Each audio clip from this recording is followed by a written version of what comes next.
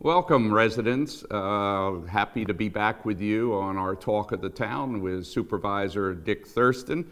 And I am hoping that so far your summer, while a little bit out of the ordinary, of course, but enjoying the summer despite some of the hot weather.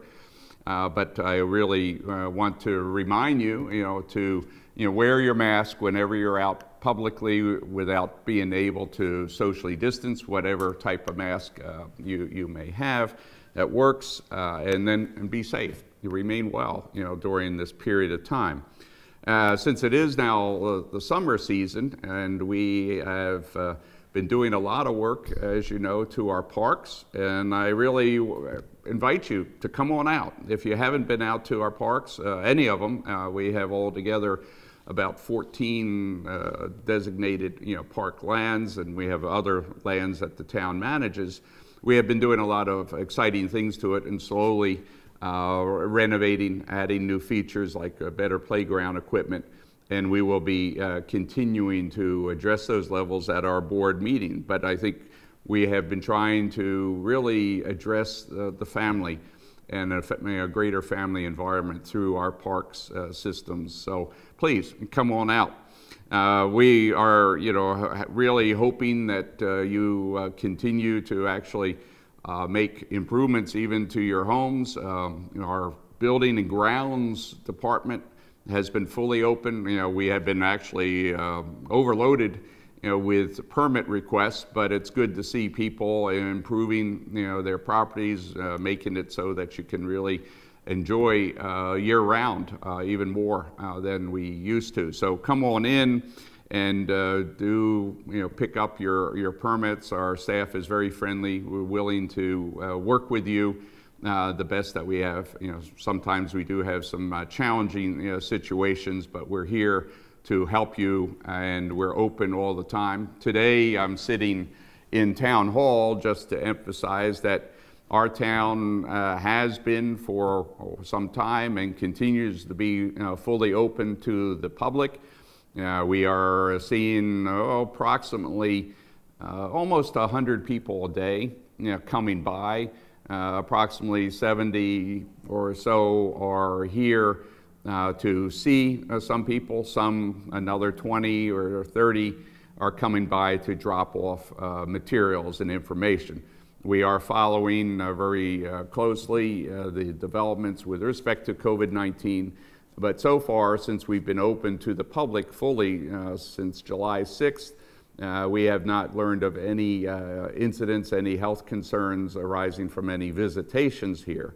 We will check you in at a desk, and we will provide a mask if you don't have one, and we'll take your temperature and ask you to fill out a form, and the purpose of that is to help with contact tracing if someone should get sick that you may have visited, or vice versa. So please come on out. We're really looking forward to. I enjoy meeting with residents as they are in our hallways at a socially distant setting. So come on out when you can.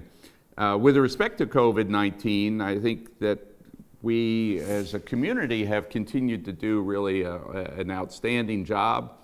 And while we have seen the numbers of actual infected cases in the last several weeks go from a low of 5 to 17 currently, that's as a result of a lot of testing. A lot of asymptomatic people are being tested and discovered. But overall, the good news is not just for our community, but also the Mid-Hudson region.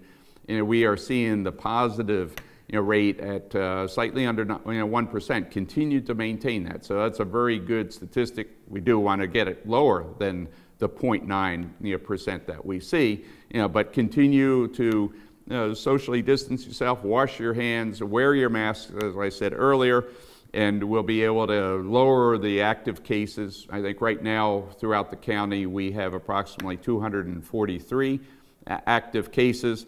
The good news is the number of fatalities remains unchanged, even though it's a high number of 153. But we are really steady. The number of hospitalizations is down to a very low number of 3. Hopefully that will clear out very soon. So the region continues to be on the progress of opening.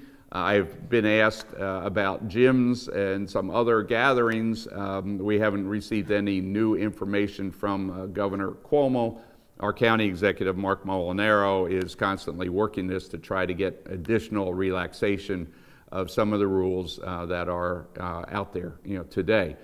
Last week's storm, I'll talk about that briefly. We had major disruptions in southern Dutchess County, and nearly 50,000 people were without utility service.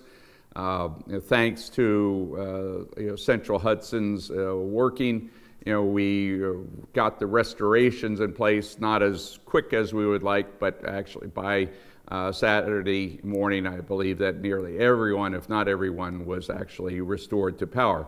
What had happened was the convergence of really kind of the worst case scenarios and the public utilities, whether or not it's electric or also our cable, such as Optimum here in the town, were kept taken totally off guard. In fact, during our senior pickup lunch held at the junior high school when the storm was starting, I was talking with several folks there, and no one anticipated the severity of the wind damage that occurred. I won't say, actually it's not no one.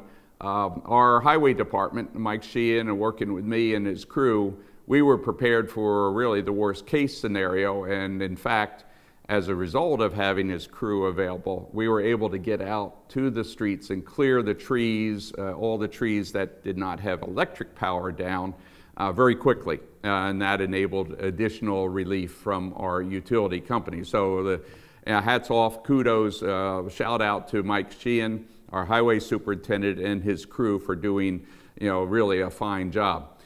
Fortunately, we have, as a town, been able to maintain very close contact regularly with our utility providers and with Cablevision, so that some of the experiences that others had throughout the area were not as severe as they did suffer. So again, I want to thank everyone for your patience. What really worked this time for us, I believe, while some restoration did take longer than people hoped, the key, I think, here was communication within the town. Thanks to residents who were constantly updating me through Facebook, through our town website as to locations where power was out.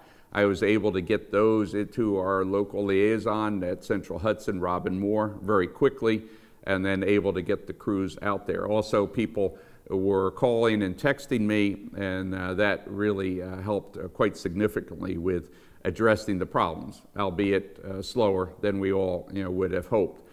We also encountered the county tried to procure a lot of dry ice, and there's a national shortage, believe it or not, but they were able to obtain at least 1,000 pounds for the area, including through Nick D'Alessandro. We got a distribution center located over in Hopewell Junction area of southern Dutchess County. So now, thanks to all of you, and then in the future, continue to reach out. If you still have any lingering problems at all, please give my office a call, and then we'll address them promptly.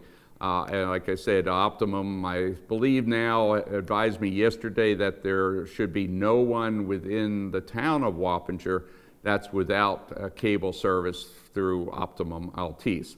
But if you do have a problem, please let me know. Sitting here in the board room, we do have practice for our board meetings since early July of having live attendance. We welcome you to come here. The board agenda for The August 24th meeting will be posted next week. Thursday is when we generally will post those. And again, through social distancing, we do have participatory board meetings, and not just the town board, but also zoning board of appeals and our planning board. So we will be resuming our regular schedule starting on the 24th, regular twice a month meetings in September, October, and November. And we'll be starting our budget process during the September time frame. So thank you, for all of your support and assistance during the various challenges that we've been facing. And please continue to enjoy your summer. With 1 month to go from the traditional point of view, I guess depending on how the school, we've been trying to get information from the school superintendent's office as to what they're doing. And I think we are looking at a meeting, a Zoom meeting next week with the school superintendent's office. So please continue to enjoy, the summer days, stay safe and remain well until we next meet again. Thank you very much and have a great day.